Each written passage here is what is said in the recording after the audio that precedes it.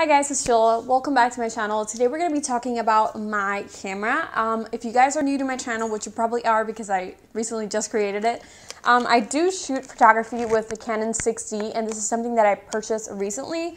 I did a video just explaining on why I went with this one. It was more of like a budget decision, and I just really didn't want to wait for a full frame camera until I could afford like maybe a Mark III or a 60 Mark II. And yeah, this is the camera that I have. So a lot of people are complaining about the back focus button, and I'm pretty sure I've had this for like a month now. So I just want to explain a little bit about how I shoot and what I do to really have really sharp focus in any situation and just really like kind of maneuver the 60, because if you don't do this right things, I feel like you're going to really hate this camera. I found myself being a little bit frustrated in the beginning. I still did the back focus button and I thought that I had it all under control, and then I would go out, take some pictures, come home and realize that most of them were out of focus. So today I'm going to show you what I do, not just with this camera but with any other camera, just to make sure that I have really sharp focus. But I feel like these things just really help with this camera in particular. So yeah, so I'm gonna just jump into these settings on my camera right now, and hopefully you guys can just follow along with me. And yeah, let's just go ahead and do that. Alright guys, so I really tried to connect the camera to the QuickTime, but for some reason QuickTime was not recognizing my camera at all. So I'm going to show you just old school. I'm with my iPhone here, and this is my screen. Obviously the camera is on right now. So I'm going to show you my settings right now. The first thing is that I have it on Flexi Zone. And I can't remember exactly where that is. Here it is. So in AF mode, you're gonna go onto Flexi Zone. If you had a moving object, then you would put it on live mode, but I like it on Flexi Zone. That way my subject is always gonna be in the middle. So the second thing I'm gonna do is I'm gonna press start, stop right here. And I'm gonna make sure that my viewfinder is working. And then I'm gonna click on Q right here. And this is gonna let me just change any settings right here. So the first setting that I'm gonna go to is this one right here.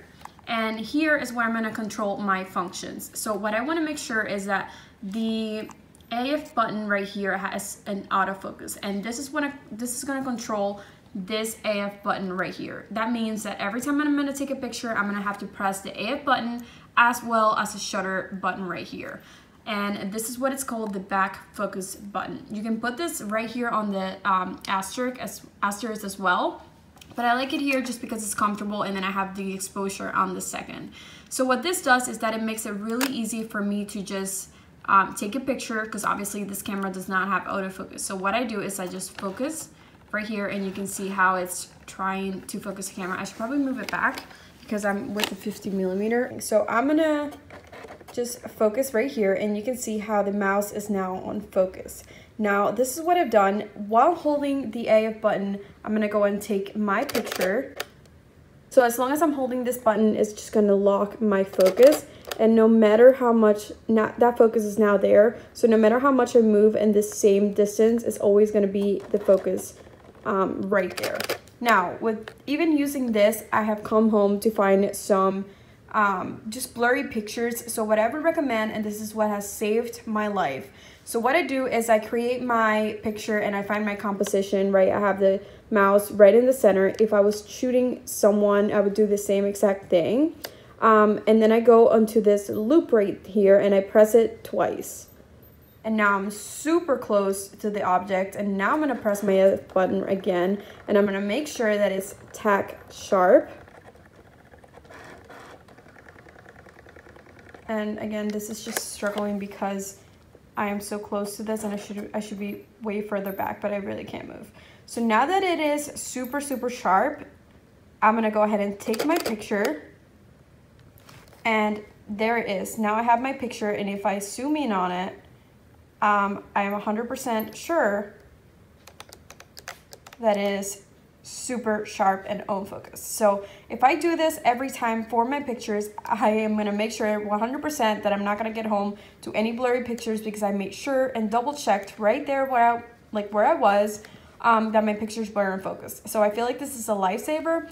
Obviously it takes a little bit more time, but in the end it's just going to save you a lot of time and a lot of, you know, frustration when you think you had so many gorgeous pictures, especially if you're doing a wedding, if you're doing engagement pictures. You don't want to get home to see that your most precious one or the one that you like the most and you thought that you got such a good shot that is completely or just slightly out of focus, which is like the worst thing that can happen.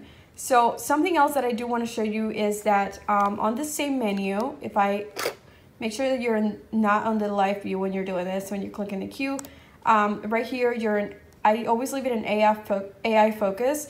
I only move it to servo if I'm doing like sports photography or if I'm shooting like something that's moving like a animal or something. But I never put it on one shot for some reason, just because I like the AI focus. So that's where I leave it.